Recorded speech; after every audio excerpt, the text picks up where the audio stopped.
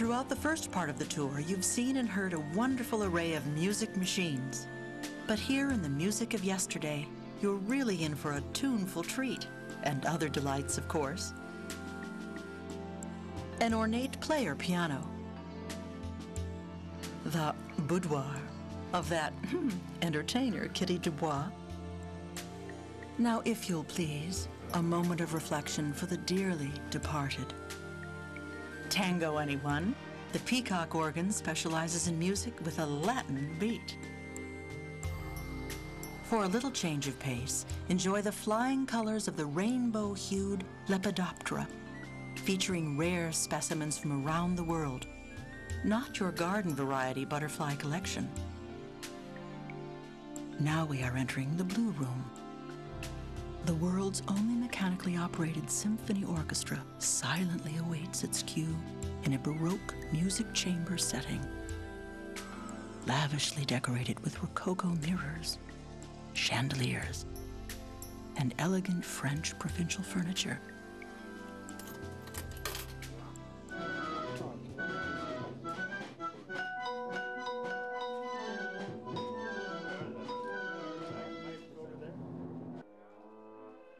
Now for something a little more subtle.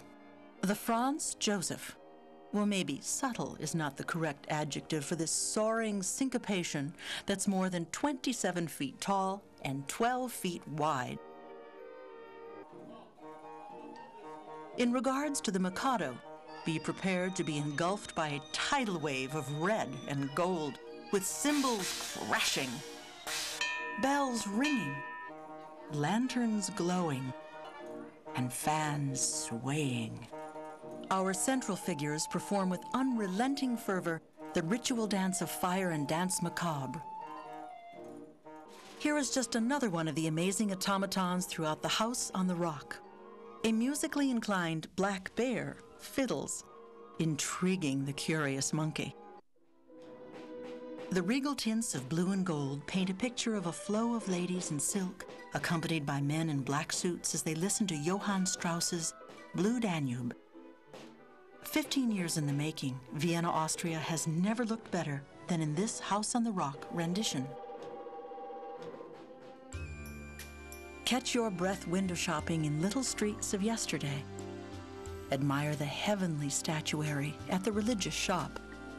For those more secularly inclined, the clanging cash registers of yore are sure to draw a contented nod. And finally, in the Red Room, you'll experience a version of Tchaikovsky's The Nutcracker you've never encountered before.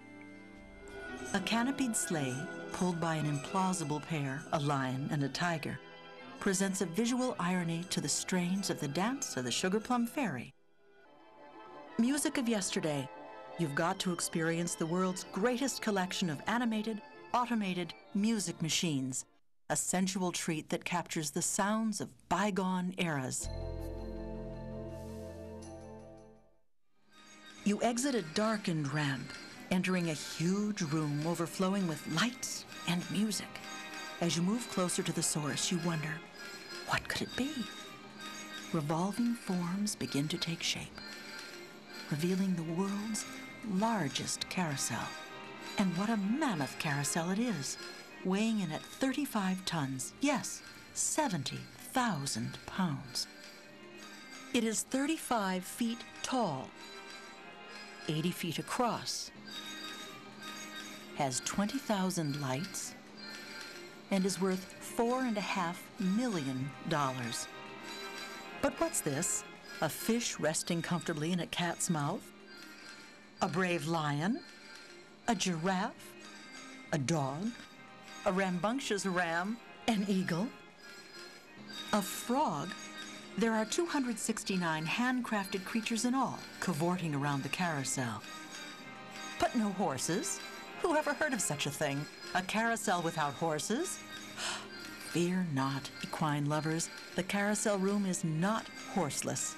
There are over 200 carousel horses adorning the walls, and they're the most valuable objects in the room. They are antiques rescued from carnivals and warehouses from around the world. The House on the Rock Carousel, the Stradivarius of carousels. The carousel room houses more marvels than the main attraction. There's the chariot carousel, steam tractors with the unlikely monikers Firefly and Buttercup, and the Gebruder Bruder, a facade from the heyday of German fairs and circuses. According to the friendly folks in the ticket office, Dante never visited the House on the Rock, but his words offer advice to all those hearty souls brave enough to enter the organ room. Through me is the way into the doleful city. Through me, the way into the eternal pain. Through me, the way among the people lost. Leave all hope, ye that enter. Enter through the devil's mouth. There are some strange happenings down here. Spiral staircases, bridges, walkways, and catwalks serpentine through the dizzying array of staggering proportions. 3 of the largest theater organ consoles ever built have found a home in the organ room. One with 15 manuals and hundreds of stops. Their accompanying pipes and percussion components have found homes in some of the strangest settings. There is so much more in the organ room to imbibe.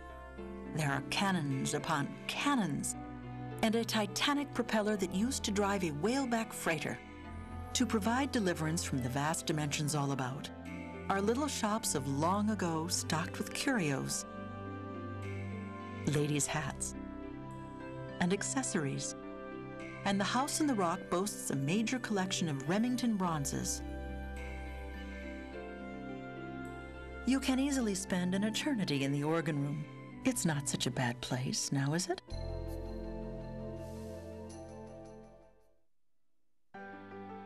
Now, enter a domicile of finite details on a Lilliputian scale. Notice how these dollhouse interiors uncannily duplicate the stage setting for the play, The Dollhouse. A room furnished comfortably and tastefully, but not extravagantly.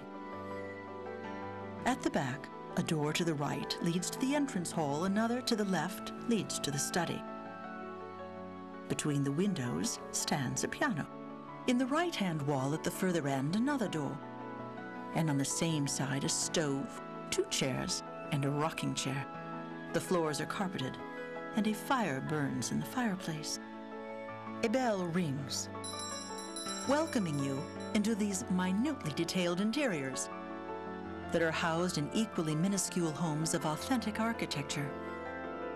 There are colonial, Victorian, a thatched roof cottage, a turn-of-the-century frame, and at the crossroads, a country gas station grocery store. There are more than 250 dollhouses in this collection, each an outstanding example of meticulous craftsmanship. Dwarfed by the colossal circus wagon and its musical escort, a 40-piece band. Amazing. The circus band plays in concert with an 80-piece orchestra. This ensemble took 14 craftspeople 3 years to create, and it encompasses 37 miles of wiring, 31 blowers, and 2,300 pneumatic motors. In the circus room, you'll also find an extensive collection of Barringer motions. Barringers are the animated scenes which were featured in jewelry store windows during the 1920s through the 1950s. So, step right down. Thanks for coming in and enjoying See You Smiling Now. I'm knowing you're not fuming and your day is off and running.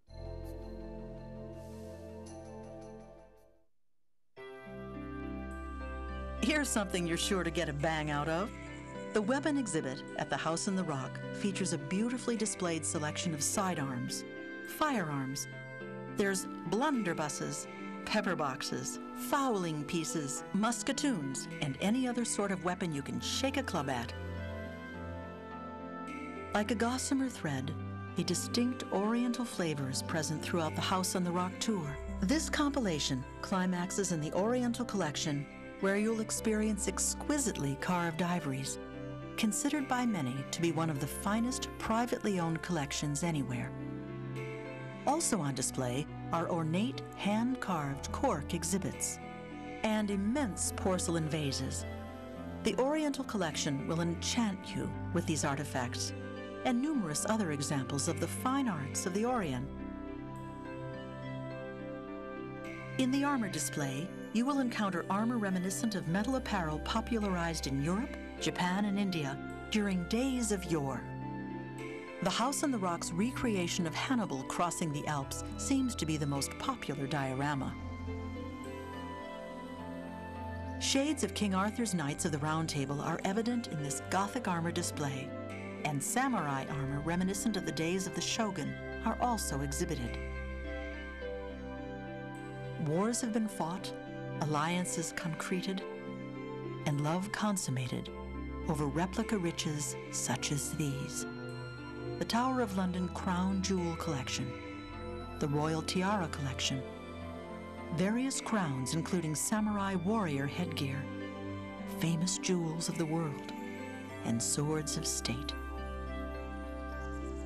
While developing the doll room, which opened in 1984, a staggering number of dolls were acquired. To best display this multitude, 2 multi-level carousels were built, one of 3 tiers and one of 6. The carousels revolve just slowly enough for you to study each and every doll. In the House on the Rock Dollhouse collection, some dolls are big, some small, and some are so tiny you'd think your eyes were deceiving you. Each of the dolls' attires are individually styled, then fabricated and sewn by hand. It's this unceasing attention to detail on such a diminutive scale that makes the House on the Rock doll room the gigantic experience that it is.